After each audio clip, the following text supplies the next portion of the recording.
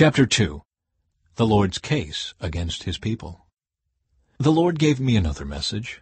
He said, "Go and shout this message to Jerusalem. This is what the Lord says.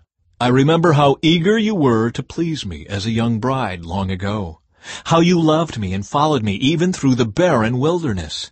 In those days Israel was holy to the Lord, the first of his children. All who harmed his people were declared guilty, and disaster fell on them. I, the Lord, have spoken. Listen to the word of the Lord, people of Jacob, all you families of Israel. This is what the Lord says. What did your ancestors find wrong with me that led them to stray so far from me? They worshipped worthless idols, only to become worthless themselves.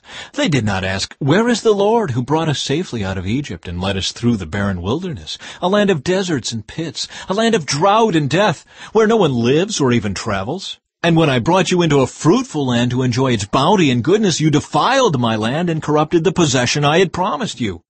The priests did not ask, 'Where is the Lord?' Those who taught my word ignored me. The rulers turned against me. And the prophets spoke in the name of Baal, wasting their time on worthless idols. Therefore, I will bring my case against you, says the Lord. I will even bring charges against your children's children in the years to come. Go west and look in the land of Cyprus. Go east and search through the land of Kedar. Has anyone ever heard of anything as strange as this? Has any nation ever traded its gods for new ones, even though they are not gods at all? Yet my people have exchanged their glorious God for worthless idols.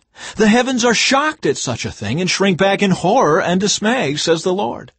For my people have done two evil things. They have abandoned me, the fountain of living water, and they have dug for themselves cracked cisterns that can hold no water at all.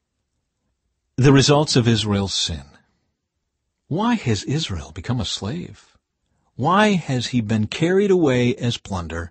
Strong lions have roared against him, and the land has been destroyed. The towns are now in ruins, and no one lives in them anymore.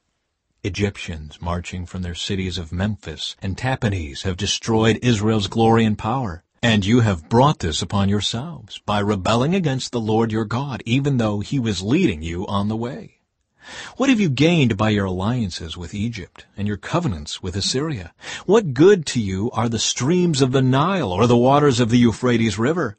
Your wickedness will bring its own punishment. Your turning from me will shame you. You will see what an evil, bitter thing it is to abandon the Lord your God and not to fear him. I, the Lord of heaven's armies, have spoken. Long ago I broke the yoke that oppressed you and tore away the chains of your slavery, but still you said, 'I will not serve you.' On every hill and under every green tree you have prostituted yourselves by bowing down to idols. But I was the one who planted you, choosing a vine of the purest stock, the very best. How did you grow into this corrupt wild vine? No amount of soap or lye can make you clean. I still see the stain of your guilt. I, the sovereign Lord, have spoken." Israel, an unfaithful wife. You say that's not true. I haven't worshipped the images of Baal. But how can you say that? Go and look in any valley in the land. Face the awful sins you have done. You are like a restless female camel, desperately searching for a mate. You are like a wild donkey sniffing the wind at mating time. Who can restrain her lust? Those who desire her don't need to search, for she goes running to them. When will you stop running? When will you stop panting after other gods? But you say, "Save your breath. I'm in love with these foreign gods, and I can't stop loving them now."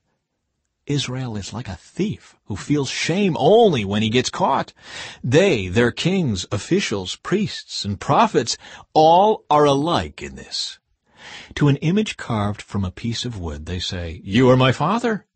To an idol chiseled from a block of stone, they say, "You are my mother." They turn their backs on me, but in times of trouble they cry out to me, "Come and save us."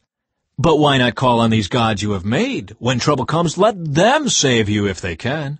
For you have as many gods as there are towns in Judah. Why do you accuse me of doing wrong? You are the ones who have rebelled, says the Lord.